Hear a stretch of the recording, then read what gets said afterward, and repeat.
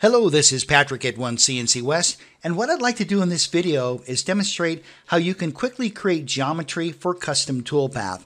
In this example, let's say that we want to create some custom toolpath to machine this 3D fillet. So the first thing I suggest doing is create a separate layer, and of course you can name the layer anything that you'd like, and that way this layer is going to contain all this brand new geometry.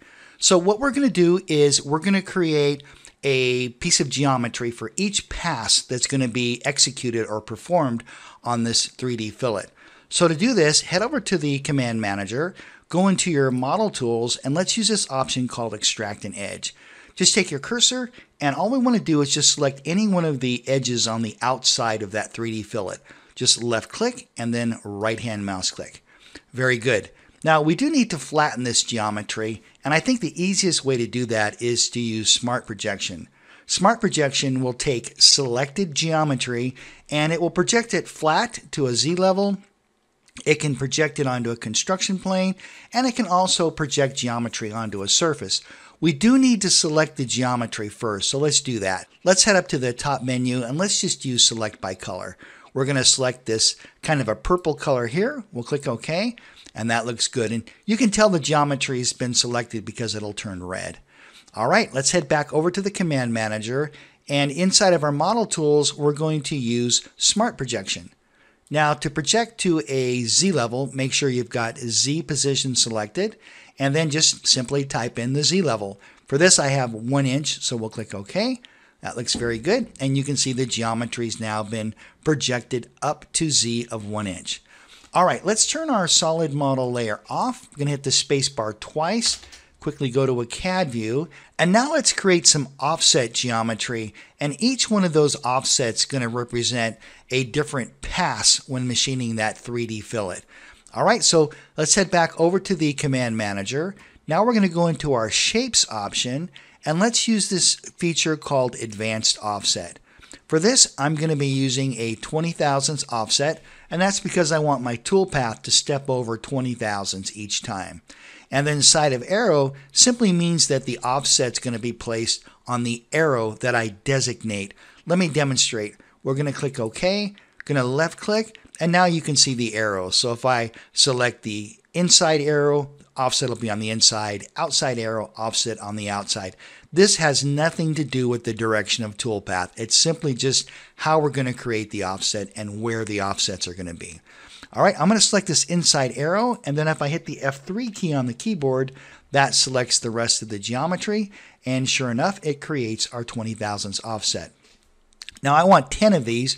We already have 2, so when it says continue offsetting, I'm going to say yes, that's going to be 3, 4, 5, 6, 7, 8, 9, and 10, and when we're finished, we can just click the No button.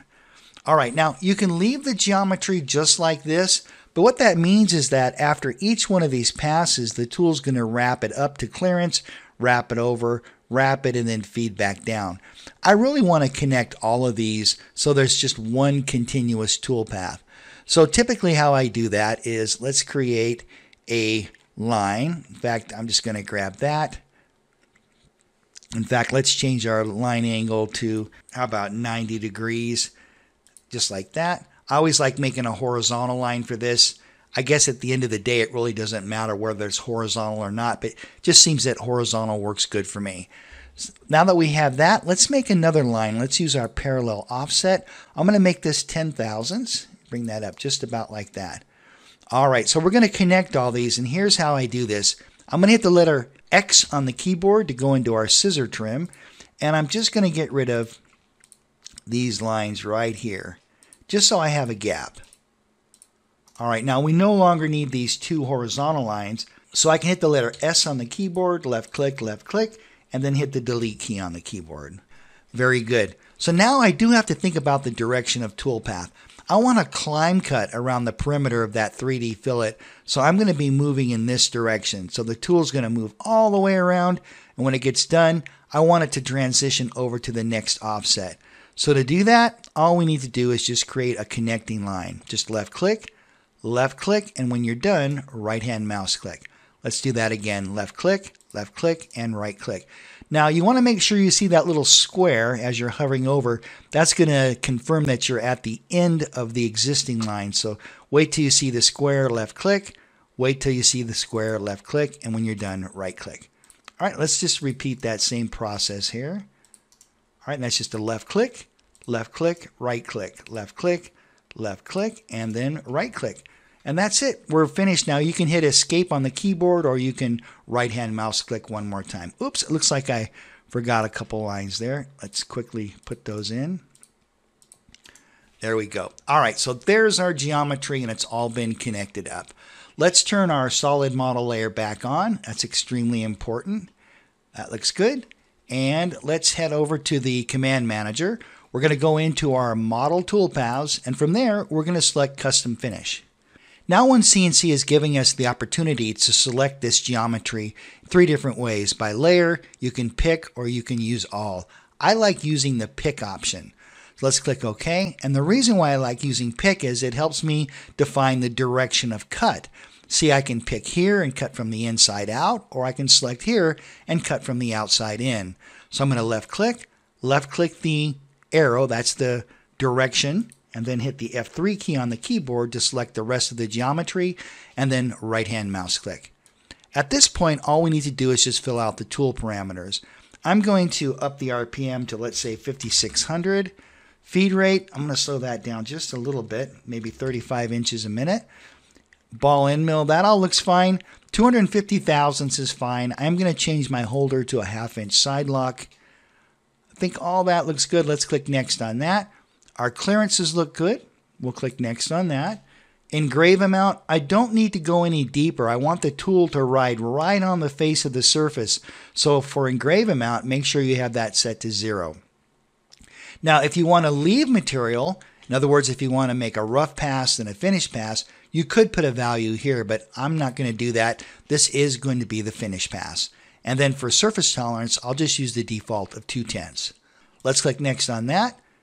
And then as far as boundary type, using extents box is fine because the toolpath is going to be restricted to this geometry that we selected anyway. So you don't really need to worry about boundary type or tool placement position. We can leave those set to default. As far as the automatic Z offset, this is fine as long as the Z top is lower than remember our clearance was set to a 1/2 inch. As long as Z top is lower than that, you're going to be fine. And then Z bottom, I'm just going to leave the default in there. We really don't need to worry too much about this or the automatic XY offset. Let's click finish, let OneCNC generate the toolpath, and there we go. Let's zoom out just a little bit. Let's take our toolpath into preview. We'll quickly head over to the NC Manager, right-hand mouse click, select Preview Toolpath. And here we go. Here's our custom toolpath, and it's using each one of those offsets as a separate pass when machining our 3D fillet.